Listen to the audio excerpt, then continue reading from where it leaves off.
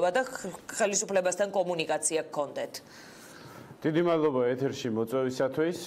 სამწუხაროდ ხელისუფლებამ აირჩია გზა, რომელიც გულისხმობს კონფრონტაციას პოლიტიკურ სპექტრთან, კონფრონტაციას აურჩეველთან.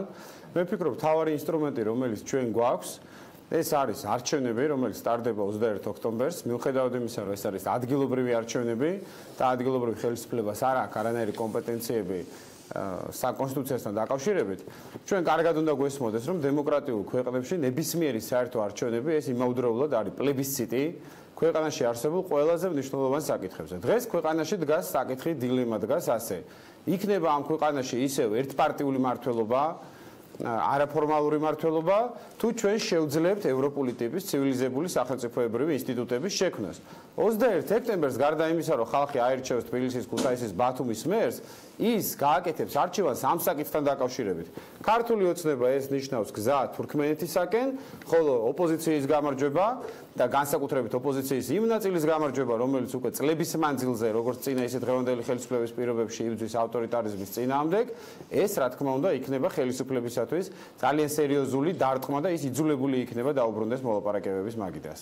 აი რა რესურსი არსებობს მოლაპარაკებისთვის, თქვენი პირობა რა არის, იმიტომ რომ გუშინ ჩვენთან მაგალითად სტუმრად იყო თავისუფალი დემოკრატების ლიდერი შალვა შავგულიძე, რომელიც ამბობს, რომ ჩვენ გვაქვს სხვა ტიპის მოთხოვნები, მაგალითად ჩვენთვის არის მთავარი, რომ საარჩევნო სისტემაზე შევთანხმდეთ, რომ ამას არც კი განვიხილავთ და ამის შემდეგ, ანუ პროპორციულ სისტემაზე გადასვლა, რომ იგულისხმება და სწორედ ამის შემდეგ დავიწყოთ დიალოგი, თუმცა არიანო სხვა პარტიები, მათ შორის თქვენს დაგასახელოთ, რომელსაც სხვა ტიპის მოთხოვნები აქვს და ისინი სუფთა ფურცლიდან საუბრის დაწყებას მიიჩნევენ შესაძლებლად. ამიტომ ზოგიერთი პარტია თვლის, რომ თქვენ მაგალითად და ახალმემარჯვენებს მეტი რესურსი გაქვთ ხელისუფლებასთან კომუნიკაციისთვის. ანუ ეს ასეა თუ არა? პირველ რიგში ძალიან მწუხვარ, რომ შალვა შავგულიძე ამ ბოლო პერიოდში უკადრებელს კადრულობს და მე არ გავახსენებდი მას ამ ყველაფერს, მაგრამ როდესაც საუბრობს ის, რომ ქართულ ოცნებასთან კომუნიკაციის დიდი რესურსი ვის აქვს, შევახსენებ ბატონ შავგულიძეს, რომ ის იყო 4 წლის მანძილზე პარლამენტის წევრი, აქედან 2 წელი იყო ქართული ოცნების ფრაქციაში და ერთი ხმა არ ამოუღია მას საარჩევნო სისტემაზე. როდესაც ჩვენ თავისუფალი საქართველოს და სხვა არასაპარლამენტო პარტიები პარლამენტში მივდიოდით და ვაყენებდით ამ საკითხს, მაჟორიტარული სისტემის შეცვლას, 50%-იანი ბარიერის დაწესებას და სხვა საკითხებს, ქართული ოცნების სხვადასხვა უტიფარ სახეებთან ერთად სწორედ თავისუფალი დემოკრატები და რესპუბლიკელები იყვნენ ჩვენი მოპასუხეები და ასეთი ურცხვობა, რომ საერთოდ არ გახსენებიათ ამ ქვეყანაში საარჩევნო სისტემა თუ იყო შესაძლებელი, ვიდრე არ გამოყარეს უმრავლესობა. თავისუფალი დემოკრატები პირველები იყვნენ, ვინც კოალიციიდან გავიდნენ, არ გვინდა არ გასულა დიანა, მოდი ვთქვათ სიმართლე, კი არა, გასულან, გააგდეს. აი ეს არის სიმართლე. გასვლა არის, როდესაც გააკეთებდნენ განცხადებას, რომ ჩვენ არ ვეთანხმებით ხელისუფლების კურსს ამ საკითხთან დაკავშირებით და ამ sakithთან დაკავშირებით და ამიტომ ტოვებს და ეხლა როცა არა, მოხდეს ირაკლი ალასანია, რასაც მოყვა მინისტრების დასვა და ამ პარტიის გასვლა კოალიციიდან. შეგიძლიათ ამოიღო არქივიდან მე ჩემ მეგობრებთან ერთად, როდესაც მივდიოდი 2014 წელს, 2015 წელს საკომიტეტო ხდომებს ვესწრებოდით და ვითხოვდით მაჟორიტარული საარჩევნო სისტემის შეცვლას, რა პოზიციაზე იდგნენ მაშინ შავგულიძე რესპუბლიკელები და ქართული ოცნების კოალიციაში მყოფი სხვა პარტიები. რაც შეეხება იმ მოთხოვნებს, რომელიც ჩვენ გვაქვს, ეს არის 15 პარტიის, მათ შორის რაც არ უნდა სასაცილო იყოს, შავგულიძის ხელმოწერილიც 2017 წლის მარტში ეს მოთხოვნა გაიგზავნა საკონსტიტუციო კომისიას და ამაში არის 4 პუნქტი. პირველი, ეს არის პროპორციული სისტემის შეცვლა, მაჟორიტარული სისტემის შეცვლა პროპორციულით. მეორე, ეს არის ბარიერის შემცირება. მესამე საკითხი არის საარჩევნო ბლოკების შექმნის შესაძლებლობის შენარჩუნება და მეოთხე საკითხი ეს არის პრეზიდენტის პირდაპირი არჩევა. ამ მოთხოვნებს ხელი მოაწერა საქართველოში არსებულმა ყველა პარტიამ. უბრალოდ დღეს პარტიები ახლა ამ მოთხოვნას აყენებ თუ შესაძლებლად მიიჩნევთ, იმიტომ რომ ახალ მემარჯვენეებს უსმინე, ასევე თქვენი პარტნიორია ეს პარტია ამ ბრძოლაში, რომლის წარმომადგენელიც ამბობს, რომ და ჩემს ეთერშიც ითქვა ეს, რომელშიც თქვენც იყავით ადრე, რომ ჩვენ შესაძლებლად მივიჩნევთ მოლაპარაკების დაწყებას სუფთა ფურცლიდან, ხოლო შალვა შავგულიძე და მთელი რიგი პარტიები შესაძლებლად მიიჩნევენ მოლაპარაკების დაწყებას ფურცლიდან, რომელზეც წერია, რომ გადავდივართ პროპორციულ სისტემაზე. ეს ხომ სხვადასხვა. არასწორად ბრძანდებით ინფორმირებული, იმიტომ რომ ეს არის დოკუმენტი, რაც მე გითხარით, რომელიც გაეგზავნა ხელისუფლებას, რომელშიც წერია 4 მოთხოვნა. 4 მოთხოვნა და ამას ხელს აწერს ყველა პარტია. და არანაირი სუფთა ფურცელი არასდროს ოპოზიციის მიერ ნახსენები არ ყოფილა. უბრალოდ არის ახლა მაშინ გავხსნათ ჭრილები, რაზეა ლაპარაკი, რომ ამ 4 მოთხოვნიდან ნაციონალურმა მოძრაობამ გადახაზა 2 მოთხოვნა. ეს არის ბარიერის შემცირება და საარჩევნო ბლოკები, იმიტომ რომ გასაგებია, რომ ნაციონალურ მოძრაობას აწყობს ორპარტიული სისტემა და ამიტომაც მისთვის ბარიერის შემცირება და ბლოკების შექმნა არ არის აბსოლუტურად საინტერესო საკითხი და ეხლა შავგულიძე და რამდენიმე პარტია, 2-3 პარტია არიან აყოლილი ნაციონალური მოძრაობის მოთხოვნებს. ჩვენ ვაყენებთ დღის წესრიგში ისევ იმ 4 მოთხოვნას, რომელიც იყო აქტუალური 2017 წლის მარტშიც და რომელიც მე გეტყვით, რომ 2007 წელსაც აქტუალური იყო.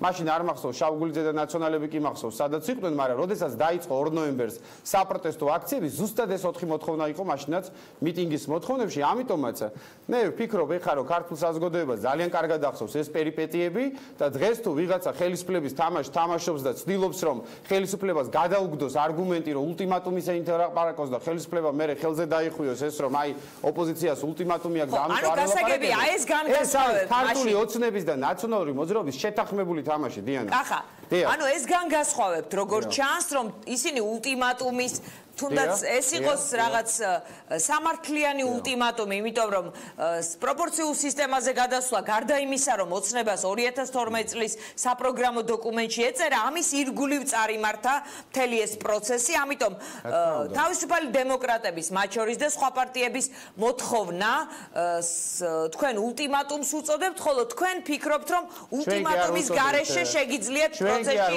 ჩაერთოთ, ანუ განმასხვავებელი ნიშანი მაინც არის. ჩვენი ერთადერთი არგუმენტი თუ ხელისუფლებამ საერთოდ იფიქრა იმაზე რომ უკან დაეხიან მოლაპარაკებები დაიწყო ეს ხო ვენეციის კომისიის პრეზიდენტის ვიზიტი ბათუმში რო არა ჯანი ბუკიკიოს აი ცნობილი განცხადებები რომელიც მან გააკეთა ზაფხულში საერთოდ არ იქნებოდა ეს მოლაპარაკებების თემა და ჩვენ როდესაც ვენეციის კომისიამ მოგმართა წინადადებით რომ 6 სექტემბერს გამართულიყო სტრასბურგში შეხვედრა და რომელსაც ჩვენ დავეთანხმეთ და რა თქმა უნდა ეს იქნებოდა ოპოზიციის ხელში მნიშვნელოვანი არგუმენტი ხელისუფლებამ გადაწყვიტა ამ შეხვედრის ჩაშლა ოღონდ თვითონ რო არ დაბრალებოდა ეს და დაბრალებოდა ოპოზიციას აგერ რამდენიმე პარტიას არ ვიცი მოელაპარაკა და თვითონ გადადგეს ეს ნაბიჯი და მათ წაუყენეს ულტიმატუმი და ხელისუფლების მთავარი არგუმენტი ეხა რატომაც არ მიდის სტრასბურგში არის ის რომ ვითომს ოპოზიციამ მათ წაუყენა ულტიმატუმი რომ ჯერ შეცვალეთ კონსტიტუცია და მერე დავძლებთ მოლაპარაკებების მაგიდასთან ჩვენ ვენეციის კომისიას ხვალ გაეგზავნება ეს წერილი იმიტომ რომ ხვალ არის პარტიული ჯგუფის ხდომა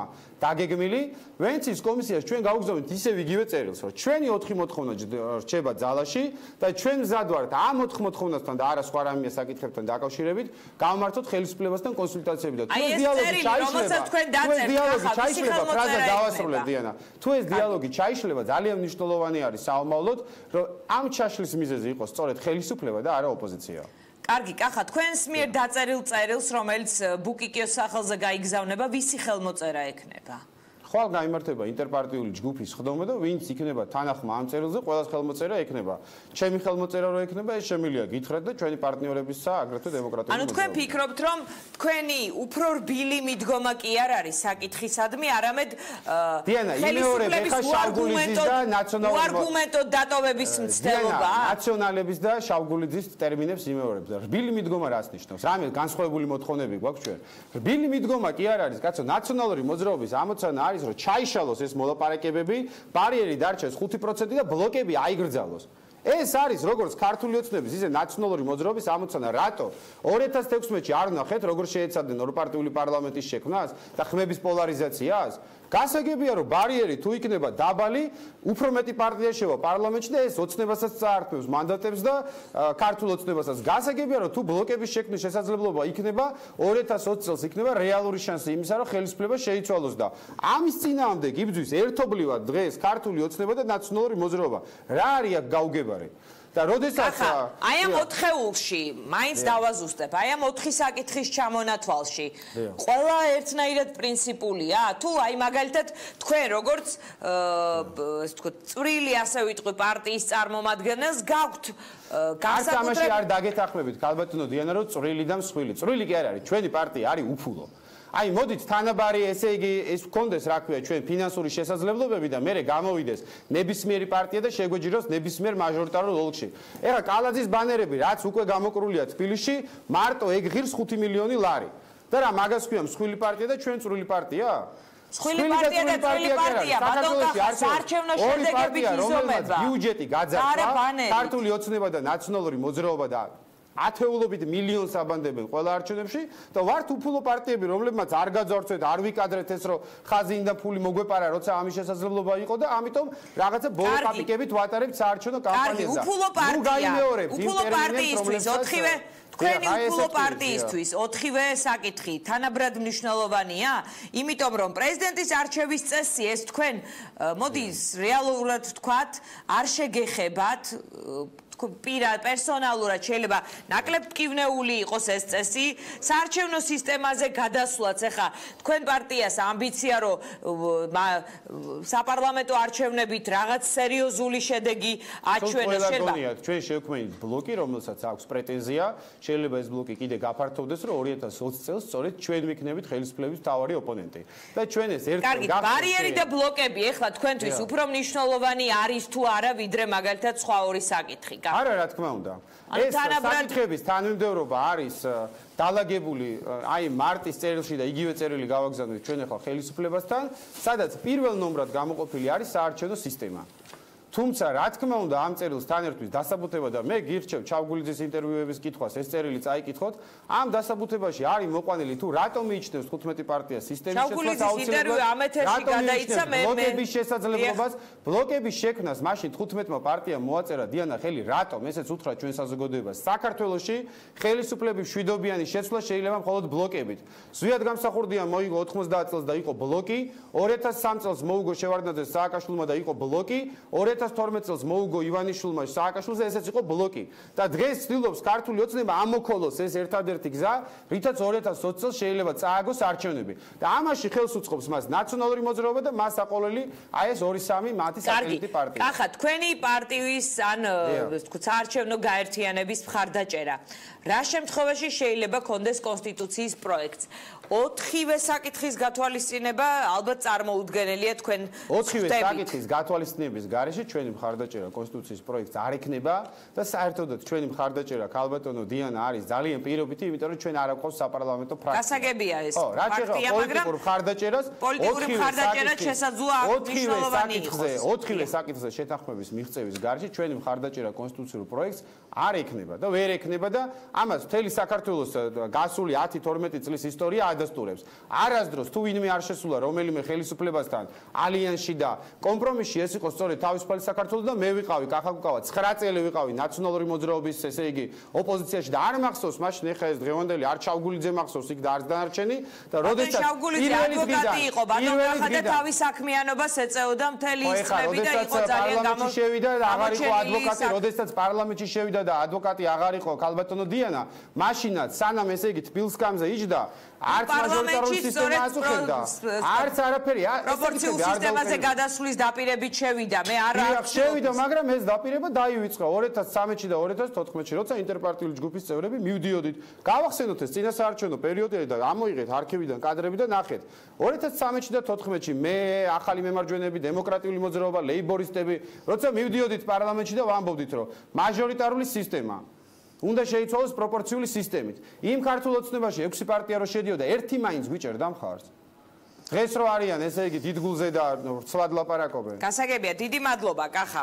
გასაგებია თქვენი პოზიცია. ჩვენი შემდეგი სტუმარია გიორგი ვაშაძე. მივესალმები მას. ბატონ გიორგი, თქვენ შესაძლებლად მიიჩნევთ თუ არა კომუნიკაციას ხელისუფლებასთან, იმიტომ რომ ბატონ კუკავას აქვს პოზიცია, რომ არ უნდა დაუტოვოთ არგუმენტი ხელისუფლებას, რომ რაღაც ტიპის ულტიმატუმებით ველაპარაკებით, პირიქით ყველამ უნდა დაინახოს, რომ ხელისუფლება ამბობს ამ დიალოგზე უარს. მე მგონი ეს